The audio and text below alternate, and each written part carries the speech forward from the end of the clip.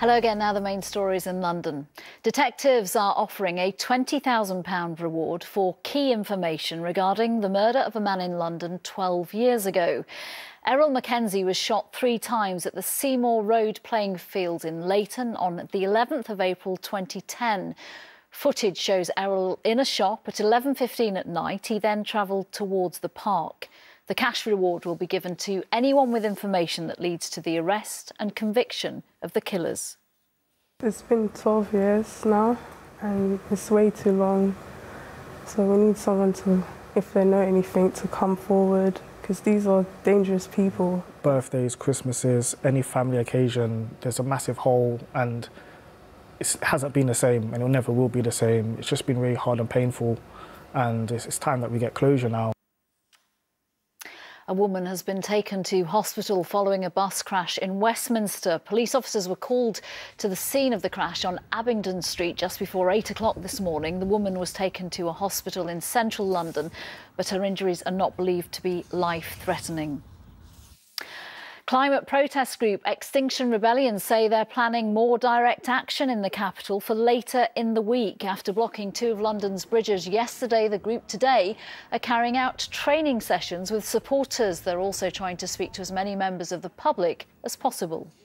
There's lots going on in the world, there is, but I actually credit people with a sense and ability and a responsibility to hold 2 things at once. Yes, times are hard right now, there is lots going on, but lots of people can also say we are in a serious emergency. We heard it from the United Nations Secretary General the other day. We are in a dire emergency, we need people to act, and I think people can hold that, and some people will join us, and we're asking them to do that.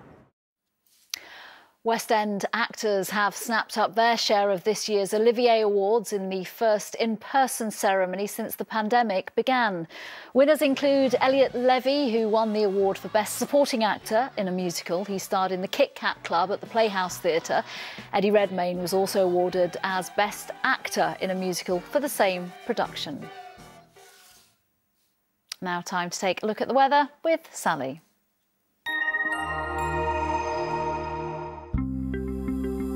Making the most of it, whatever the weather.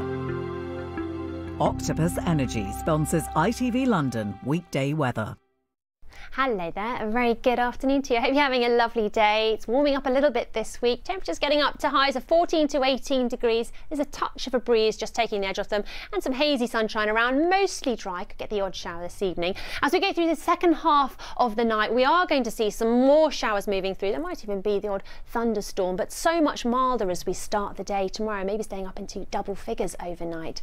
As we go through tomorrow, we'll continue to see these showers moving through. The exact location of them a bit uncertain still. There'll be some brighter, drier interludes, but we could even get the odd isolated rumble of thunder, a touch of hail, and the temperatures just a degree down or so on today. See you later on.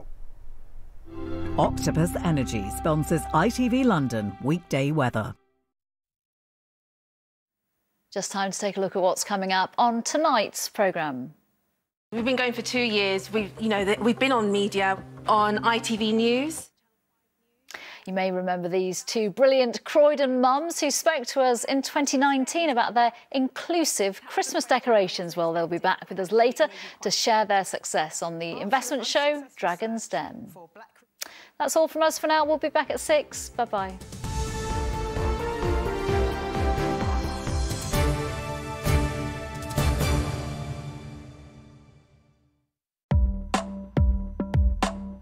Now on ITV, the Duke and his dealers are in Wolverhampton for today's Dickinson's Real Deal.